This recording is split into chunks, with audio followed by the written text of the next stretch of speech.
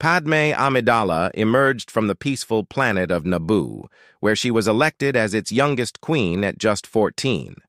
Driven by a fierce commitment to her people, she prioritized diplomacy and justice. Her early reign was marked by the Trade Federation's invasion, which led to her pivotal role in the Galactic Senate. Padmé's experiences ignited her passion for change, shaping her into a formidable political force. She became a staunch advocate for peace, using her voice to address the rising threat of the Sith and the growing corruption within the Republic.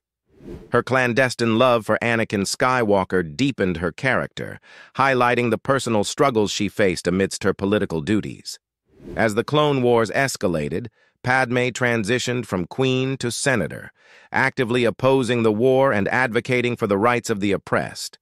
Her beliefs put her at odds with the establishment, showcasing her bravery in the face of mounting danger.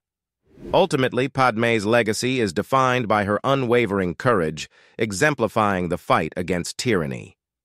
Even as the galaxy descended into chaos, she remained a beacon of hope and resistance, inspiring future generations to stand for justice and freedom.